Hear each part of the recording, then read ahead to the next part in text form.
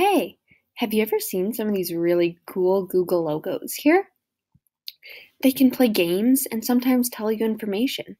Have you ever wanted to try your own? Well, you're in luck because I'm going to show you how. To do so, search up Google Logo Scratch.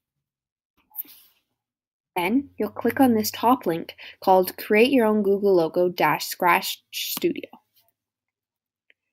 When you go in, you can see all these different kind of ideas of when people have created their own Google logos using this platform. There's so many really neat ones. But we're going to create our own. So you'll go over here and click this link.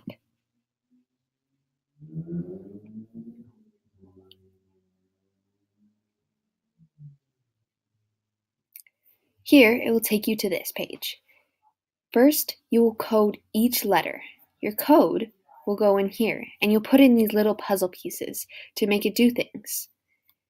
And you can code every single letter. However, I don't really like this G, so I'm going to create my own. I'm going to go to Costumes, right here. And over here on the side, I can see the different ones that I want to use. So I'm going to choose this one. To do so, I'm going to code it to controls or when clicked. So if I want my thing to play when I press this, I'm going to put this. Always start any of your codings usually with this. Then I have to set my costume just to make sure that it won't change later on.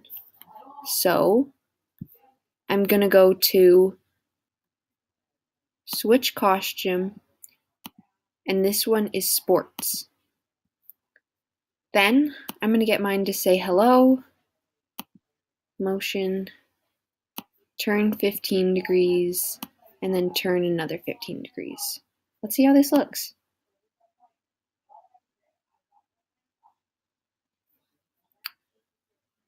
Let's change this to 30 degrees instead.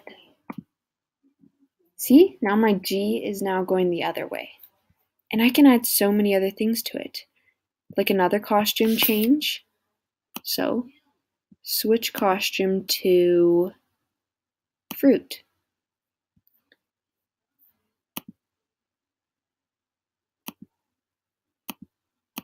Each time I press it, it turns 15 degrees.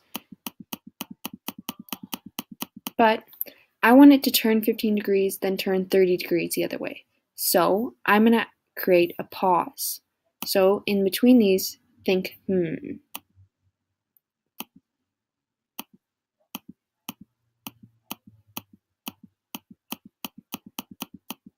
Each time I click it, it keeps going on.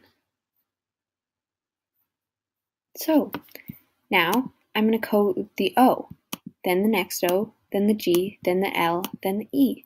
And you can do the same. It's super easy. And I bet yours can come out so cool. I can't wait to see what they become. I'll put the link in for creating your own Google Scratch. Thank you for watching.